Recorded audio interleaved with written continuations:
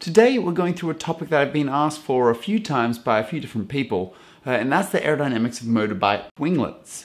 I've done a video before about the aerodynamics of motorbikes on the whiteboard, but today I've run a few quick CFDs and we're going to go through and have a look a bit at the results around what's happening with these winglets on a motorbike. For full disclosure, this is a generic CFD on a generic bike model taken from the Open Foam motorbike tutorial. It's a relatively coarse CFD mesh on it, so there is some jigsawing that you'll see on the surfaces in here, but it is more than ample for the purposes of explaining the mechanisms that are going on and getting some basic numbers for these devices. I wanted to get a good spread and a good understanding for how these are working, so I've run a few different cases. I've run a baseline case with no winglets, a case with winglets on, then a case with winglets cranked. All three of those are in a straight line. And then I've also done a check with the motorbike leant over in a cornering condition. It's worth noting I haven't changed the rider shape, so the rider's still tucked in, the knee's not down or anything like that, but it should still give us a pretty good indication of what's going on. So let's get into the results a little bit. In terms of downforce numbers, I've chucked them into one of the old simulator spreadsheets, just so we can see a little bit of the difference in what's going on. Now, the numbers in terms of coefficients were pretty small. We're talking only about 6 points difference in terms of downforce, so that's 0.06 of a change in terms of total downforce, but it was equally distributed between front and rear. It wasn't just front downforce we were getting, it was rear downforce as well. And we'll talk about the flow mechanics behind that a little bit later. That sounds like a very small number, but you got to think about the fact that a motorbike is quite a light vehicle. And generally speaking, they tend to reach high speeds down the straights. I modeled these particular winglets off Kawasaki H2R, and that wouldn't struggle to hit 300 km an hour at a reasonable circuit. So we've got to look at the low weight and the high speeds and have a look at what happens there. So I've put in 300 kilograms for the motorbike with those aero numbers in terms of difference. And what we end up with is at about 160 km an hour. We've got around 7 kilos of total downforce increase on the bike, which again sounds small, but it's actually not too bad. At 240 km an hour or 150 miles an hour, we have closer to 16 kilos or so, or about 37 pounds. So that's actually now starting to get quite reasonable. If we look at the G-forces as it starts to go up, we can see that around 300 kilometers an hour, we're actually cornering at about 0.13 G more than when we started with. This is assuming a tire coefficient friction of 1.5, which I think is about ballpark for a slick on a motorbike. But the key thing is that that's not an insignificant increase in ability to corner, and well, these particular numbers that I'm quoting now were actually taken in the straight line case. So in this case, we're talking acceleration and braking. We're going to see some decent improvements in terms of that. So it's worth noting we are getting a performance benefit. It isn't enormous, but it's decent. The other component that's worth looking at here as well is also the overall drag. Now that went up by about 2.3 points, so 0.023 is the coefficient that went up.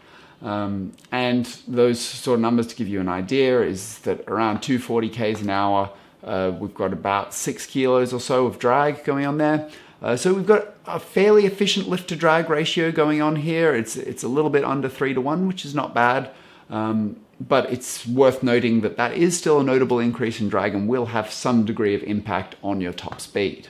So looking at the overall flow differences on the surface flows for the two different cases, we can see a few little things that are appearing. On the left, we have the bike with no winglets, and on the right, we have the bike with winglets. If we have a close look in, you'll see that the cooling for this particular bike is blocked off, so not quite a real-world representation, but we can still, like I said earlier, even though it's a simplified model, deduce some things that would be happening in the real world. Now, the key things that I just want to point out is that obviously on the winglets themselves, we do have a bit of downforce being produced locally by these winglets because we're getting suction below the winglet itself. So when we get that suction below the winglet, we're going to get some downforce on there. We've got some pressure on the top of it as well, so we've got a pressure differential. So the winglet, as expected, is generating some downforce. As we move further back along the bike, one thing that I just want to highlight is that we can see there's more suction occurring around the rider's leg and more suction occurring on the cooling exits. So this is largely from the vortices that are cast off the tip of the end plate, particularly the upper tip of the end plate. And what we can deduce from this is that because we have more suction over where the exit of the cooling vent on this particular bike would be, we would have improved cooling. We've got an improved exit condition for the radiator, so we'll have better cooling flows through there. And then this suction around the leg, well, we'll have a look in the slices along the flow later, but that could potentially be positive or negative for downforce. It looks like it's very much on the side, so I'm not 100% sure what that would be just from looking at that.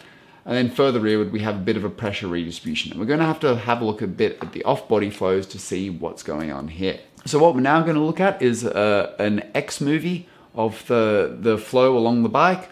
So if you can imagine, we have a plane that is going in the direction of the flow, and we're going to look at slices as we go down there. So we'll be looking at the velocity distribution around the bike, and we'll also be looking at the suction distribution around the bike. This is that velocity distribution movie that I was talking about, and you can see that this is just a quick sweep so that you can get a feel for what it's looking like. And now we can actually talk about it. If we have a look around the winglets, we can see that below the winglets we're getting some accelerated flow, some faster flow. It's getting slowed down the top of the winglets as you'd expect, and then we're getting some vortices along here. So nothing too fancy there. If we have a look at a comparison to baseline, if I flick between the two of them, you can see that's the prime difference here. And what's far more interesting is as we move further downstream on the wingleted case, is that we end up with quite a different velocity distribution around the top edge of the seat. So if we have a look here, this being the no wingleted case and this being the wingleted case, you can see where those vortices are. And if I just switch to a vorticity view, we can see vortices there, no vortices there. If we have a look at those vortices there and we look at the flow that's going up and around and through to the back of the bike, we can see that we have quite a lot more high energy flow on the top. Red being a faster moving flow and blue being a slower moving flow. We can see that we're feeding a lot of this air from underneath that would normally go underneath the seat is actually being dragged around and over to the top of the seat. As we go further downstream, you can see that we've got quite a different flow shape. Now, because we've been upwashing the air alongside the bike with this rotation of these vortices, so we've been kicking that air up around the bike, what we've been doing is we've essentially been upwashing this whole area. We've been improving the flow quality to the underside of the rear portion of the seat. So we've got much better flow coming through there, and we have better flow over the top of the seat. Now, given the seat is angled somewhat up, we can therefore deduce that that's probably where a lot of our downforce is coming from. If we go further upstream, we can see we've got that very different wake shape again, and the whole rear seat is acting like a wing for us. By using those vortices, we've significantly improved the performance, and that's where we're getting the rear downforce. So if I have a look at the pressure distribution here, we can see I have suction at the wings, suction at the vortices, improved suction at the cooling exit, as we talked about earlier, more suction around the legs, as we talked about earlier, a lot of it being induced by that vortex there.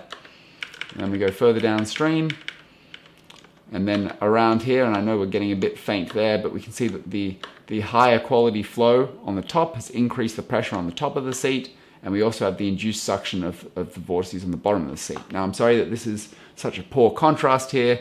Normally I work with things that have a little bit more suction overall, so my standard movie output is designed to show more suction better. So this is a little bit faint. I apologize for that. So we know that in a straight line that these winglets are producing downforce on both the front and the rear. But what are they doing in a corner? Because this is an interesting scenario to think about, because obviously one side's getting more into ground effect, the other side's getting further up. We've also got the bike at an angle, as I discussed in my previous video on the subject. So we need to consider the force components there. What I'm mainly going to be looking at though is the outright downforce and what that does overall. The cornering results are actually quite interesting. I spoke about when we were in the straight line case how we had around 6 points of downforce, give or take. And if you lent that over, so move that force vector over to a 45-degree angle, which is the angle that I've put the bike at, you would anticipate that your downforce, if it stayed about the same, would be around the 4-point mark, a little bit over. But what actually happened was the downforce dropped to around the 3-point mark. So it's interesting to go through and have a look and see why that is the case. So I've readjusted the scales on the pressure plot so that you'll be able to see better what's going on than you could in the straight line case. We'll just quickly sweep through the velocities and then talk the pressures. We can see that when we look at the fronts, we've got the same sort of patterns in terms of increased velocity around the winglets. We go downstream, everything's behaving more or less as before. We're getting that velocity shaft up there. If we compare to the case without winglets, you can see that we've moved the velocity distribution from down the bottom to up the top. And we can see that that's going to more or less have the same sort of effects as it did before.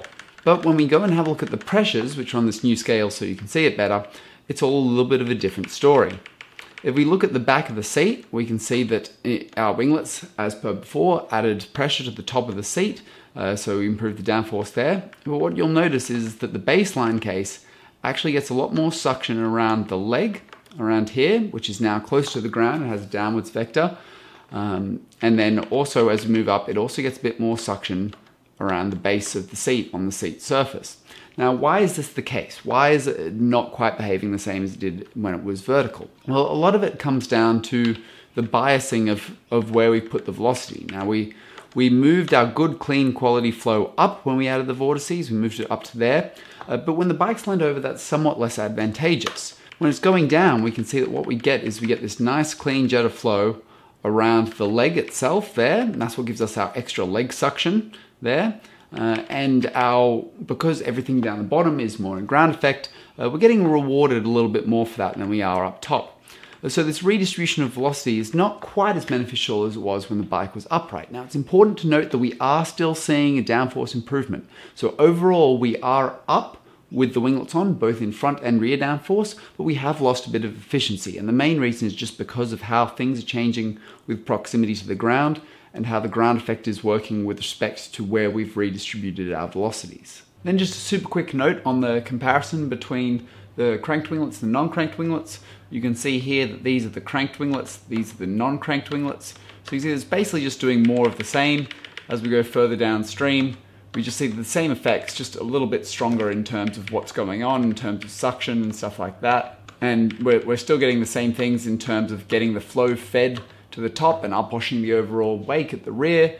We're just seeing larger magnitude. So as a result, what we saw is basically the same downforce and drag numbers, but just 50% bigger on both. Well, that's all for this CFD analysis. Thanks for watching. If you enjoyed this video, don't forget to hit that like button and subscribe to my channel for more. Hit the notification bell to get the latest updates on my channel, and leave a comment below if you have any video suggestions. Hopefully, I'll see you next time.